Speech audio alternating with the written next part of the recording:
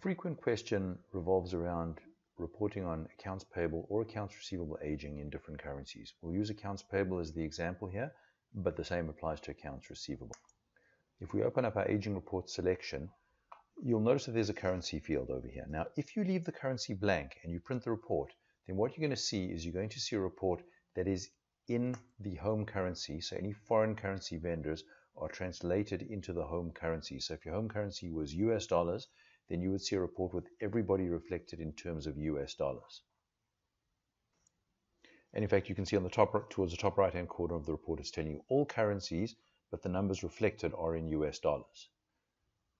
Now, if you wanted to print a report for a specific currency, like let's say, for example, Canadian dollars, you could select that currency here, and now it's only going to show you the vendors that are in that currency, but it's showing you the numbers in that currency. So these are all of our Canadian dollar vendors shown in Canadian dollars.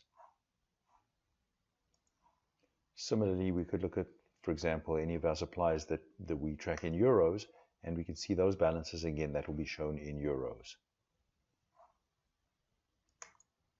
But once again, leaving the currency field blank will show us those numbers in our home currency, and the total of this report is the amount that will agree with your general ledger control account. That's all there is to it.